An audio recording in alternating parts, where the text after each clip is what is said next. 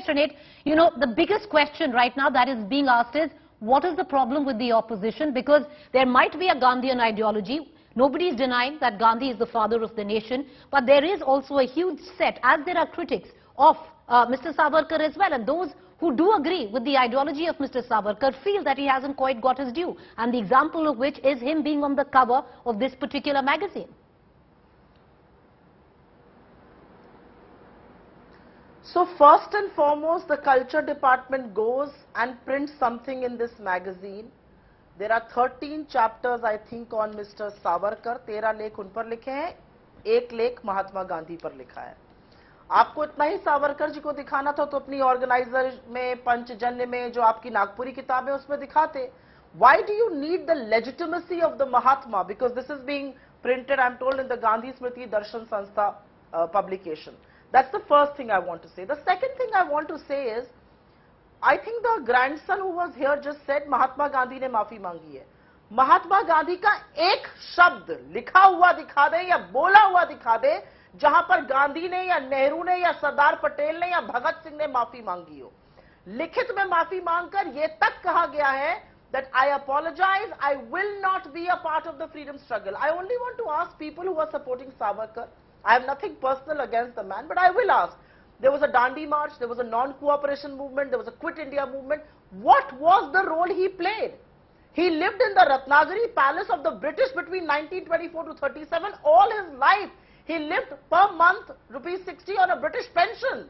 So what are we talking about here? To speak about the Mahatma and him in the same breath is actually undermining India's freedom struggle, undermining the father of the nation. और मैं एक बात आपके दर्शकों को और इनके माध्यम से जरूर कहना चाहती हूं. ये सिर्फ फ्रीडम स्ट्रगल की बात नहीं है प्रीति. महात्मा गांधी ने सिर्फ आजादी की लड़ाई नहीं लड़ी थी. Mahatma Gandhi ensured that the Dalits got a say and a place at the high table.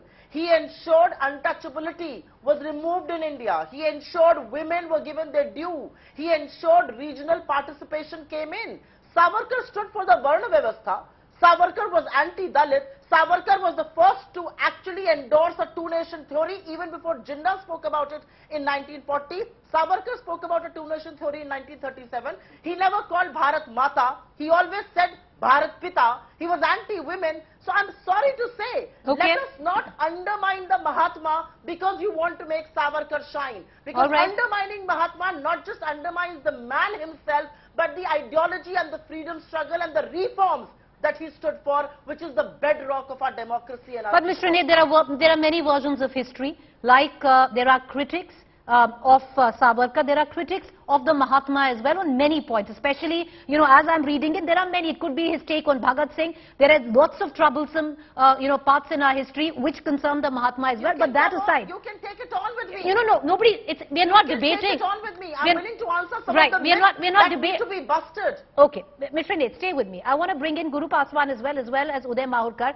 Dr. Paswan, the question is, one can understand that there is a deep sense of appreciation of Mr. Savarkar by a certain set in India who feels he never quite got his due.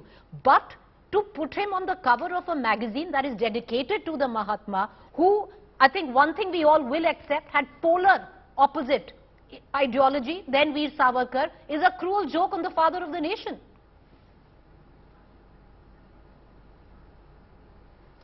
Preeti ji, I was patiently listening to the observations of the previous speaker and Tushar Gandhi ji as well. First of all, we must understand that we are celebrating Azadi Ka Amrit Mahotsav. And Azadi Ka Amrit Mahotsav is also an acknowledgement to all the unsung heroes of our freedom struggle. Point number one. Today, as we debate, is the 104th birth anniversary of Nelson Mandela. Nelson Mandela's birth anniversary was celebrated at the same place called the Gandhi Smriti Darshan Nyas. Are we trying to dilute the legacy of Gandhi by celebrating Mandela? Obviously not. Second point, there is a letter in front of me. The letter categorically says, Veer Savarkar's daring defiance of the British government has its own important place in the annals of our freedom movement. I wish success to the plans to celebrate the birth centenary of this remarkable son of India. This is Indira Gandhi, the former Prime Minister of India. She has written this about Veer Savarkar. Point number two. Third point. Constantly they are saying that vicious ideology. People are saying that he was for caste structure. I challenge on your show tonight, give me one evidence, give me one footnote where Veer Savarkar was for caste system. All his life, he has struggled for temple entry of Dalits, the Ratnagiri temple entry movement. He said that the caste system must go lock, stock and barrel. What sort of lies are we propagating?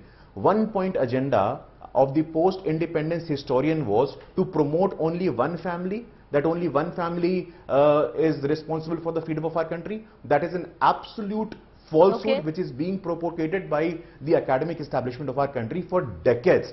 Point number 2, there is also Baba Saheb Ambedkar and Gandhi Samiti, the Darshan Nyas. Baba Saheb Ambedkar and Mahatma Gandhi had a lot of differences. So the point is not that. In a democracy, dissent is the essence. There must always be a space for discussion and debate in a democracy. So this falsehood, this agenda, this propaganda must be exposed, and let's have a debate. Let's have an academic debate.